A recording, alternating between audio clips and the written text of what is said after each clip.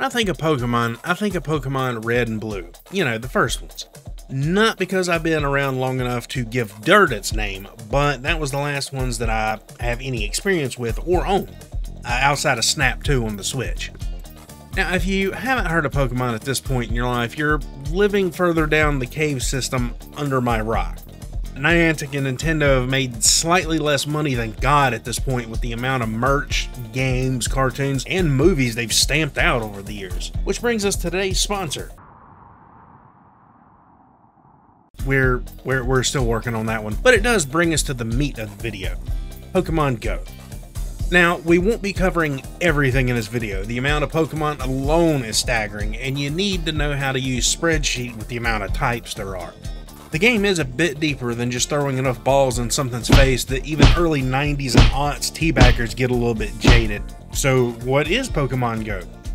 It's a glorified step counter with a collection game, gang warfare, we don't take kindly to your types in here, and microtransactions. Now I know what you're thinking, that's a kid's game. Yes, but actually no. Take a look around next time you're at a park or out at the store.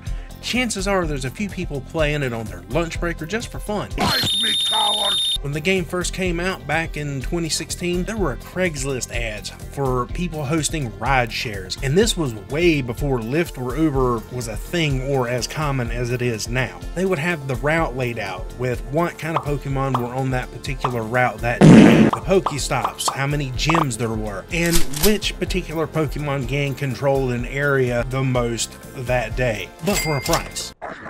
It was pretty wild back in 2016. The exercise portion of the game works with the black magic and demonry of today's smartphones to track where you're at, your steps, what the area is like, what sorts of Pokemon from the pits to summon, the usual stuff. Walking also adds steps to your eggs. It's a fun little mechanic they added so that when you walk, the progress goes to hatching your very own Pokemon, and to add microtransactions too. They can be anything, usually something about as useful as an open window in the International Space Station though. Now, what to do with your recently acquired surf animal? Catching a Pokemon yields some of their respective candy and some Stardust.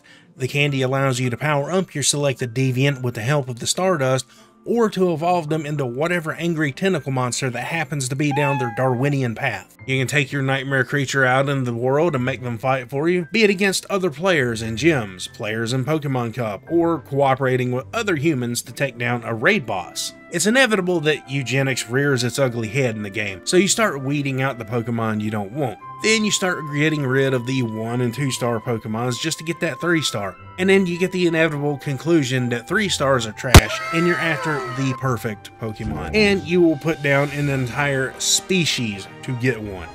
Well, the lazy professor you're transferring all your hard-earned time in Pokemon to for a piece of candy will put them down. At least that's what I hope happens.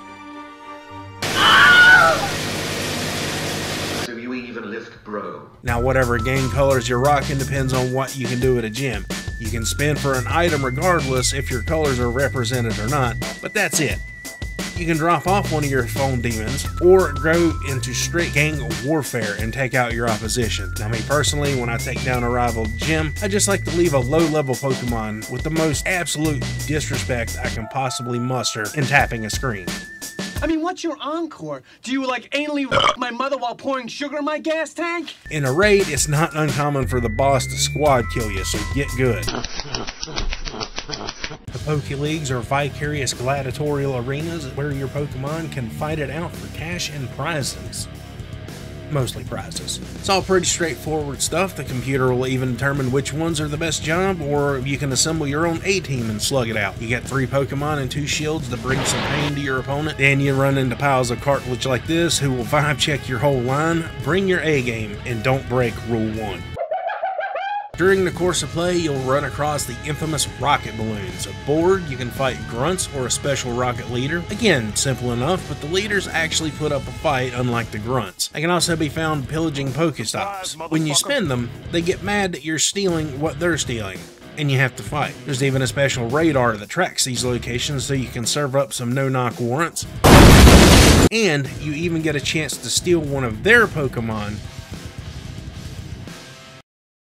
My opinion on the game is this: it's okay. It has enough free content for a casual such as myself, or if you're the kind of person with a money gun with a flamethrower attachment. It's a game for everyone from kids and up. Get out there, walk with the family, catch some Pokemon. And that's going to be it for Pokemon Go. Remember, it is up to you to like and subscribe. Follow me on Instagram and Twitter. All that good stuff will be in the description of the video below. And while it is not required, it is always never unappreciated that you do like or subscribe. And as always, thank you for watching. Have a good one.